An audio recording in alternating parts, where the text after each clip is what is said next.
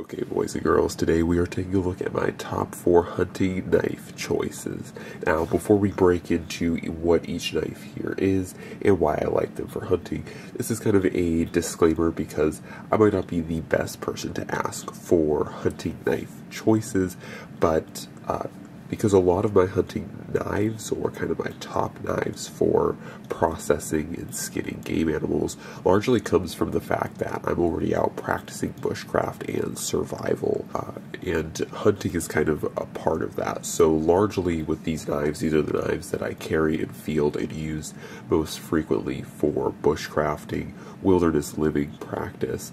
And so when I'm doing those types of things, if I happen to get a grouse or hare or, food in general or game animals in general, these are the knives that I'm going to because they're what I have and they're what I feel confident in using. And so a lot of these knives that you see, well, all of these knives on the list here are going to be knives that are just as good at skinning a hare or gutting a grouse as they're going to be, feather sticking or starting a fire. So these are pretty versatile knives, but they are the knives that I'm honestly using when I am processing game animals in the wilderness.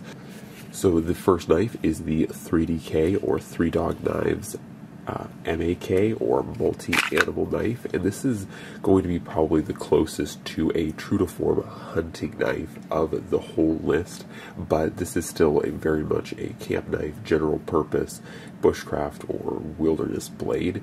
It just does have a little bit more orientation towards game animal processing, primarily in the fact that it has these openings and it's very easy to clean blood and guts out of these blades or out of this knife. So there's not a whole lot of crevices or kind of hidey holes for blood and other things to build up and hide away in this knife. So it's very easy to clean, and that's kind of why it is a little bit more towards a hunting knife. But like I said, this is a great field knife. This one is in K110, and so this is a little bit more on the kind of tool steel or carbon end, but this blade comes in many different flavors, from more stainless steel blades to less stainless steel blades like this one. But still a great option and a really fantastic knife. Definitely makes the list for one of my top favorite knives in general, but like I said, because of that, because I carry it more, it ends up seeing action and it ends up seeing game animals that I take down and process, of course. So anyways, and this is, like I said, the 3DK MAK or multi-animal knife, and that's the first one on the list. So the next one on the list is the BRK Bushcrafter, or Bark River Knives Bushcrafter. This one should really come as no surprise, as, like I was saying in the intro, a lot of these knives end up processing game animals are just the knives that I have on me. And the Bark River Knives Bushcrafter is probably one of my most carried knives, and so I pretty much almost always have this knife on me. And so naturally it ends up processing a lot of game animals, and that being said, it does a pretty fantastic job. This is really one of those blades that, similar to the MAK, this thing is just as good at feather sticking, fire starting, as it is processing the game animals that you've downed. It's going to do a good job. Maybe not as good a job as something like the MAK because of its Scandinavian grind, but realistically speaking, you can easily use this knife to skin, gut, flesh, whatever you got to do to an animal. This is going to be able to do it just fine. And with this blade, it's rocking CPM at 3V, so you have excellent edge retention. And you just want to watch it a little bit because CPM 3V is not the most corrosion resistant steel. But overall, it's pretty durable and pretty hard to mess up. So once again, this is just one of my most carried bushcrafting and outdoor knives, and so it sees a lot of time and therefore naturally processes game animals too. So moving over to some more budget-oriented options, this is definitely another one that sees quite a bit of time outdoors, and this is the Mora Bushcraft Black, and this one, similar to the Bark River Knives Bushcrafter, is a knife that I just tend to have on me a lot. I don't necessarily think that this is the best knife for game processing, though it can do a just fine job. I mean, I've breasted out grouse with this thing, and once again, it's a little bit on the thicker end, and so it's not my favorite to do that job, but it will do it just fine. You know, the blade is sharp, and so long as you know what you're doing, you can easily work with this blade around small game animals or large game animals. You do want to keep in mind that this blade is basically 1095, so it might not have the best edge retention when it comes to processing larger game animals, but it is also pretty easy to sharpen as well. So overall, it is a pretty fantastic option. I mean, it was very functional for me, and once again, very great for camping and also for turning around and processing game animals.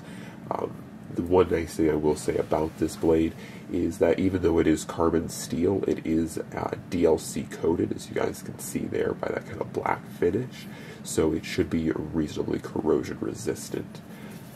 Okay, last one up on the list is going to be the Condor Pterosaur.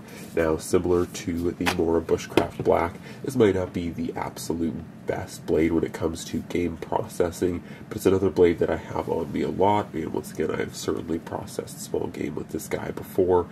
It can easily do anything you need it to do, but it certainly does the job just fine, and there's really no complaints about it. It's very similar to the Bushcraft Black in the fact that, you know, it has a Scandinavian grind, though I will say I tend to prefer this one a little bit more than the Bushcraft Black because it has more of a drop point, whereas the Bushcraft Black has a bit more of a clip point, so you can kind of see that there's just more meat towards the tip of this blade as opposed to this one. So when you're trying to make entry cuts, like to pull the guts out of an animal, this is very easy to make a nice small incision, and it's very controlled, very easy, and of course you have a nice sharp tip to do that. So a little bit better with the Condor Pterosaur, but overall, once again, not super fantastic, but definitely not a bad blade. Now, the only difference, or one thing you'll want to keep in mind in between something like the Bushcraft Black and the Pterosaur, if you choose to go with this knife, is the fact that, like I said, this is DLC coated.